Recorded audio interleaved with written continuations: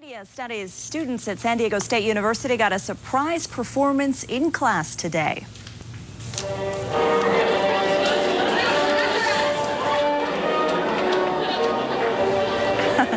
During a guest lecture by San Diego Star Wars Society President Linda Crespian, fully costumed stormtroopers and Darth Vader there barged into the lecture hall.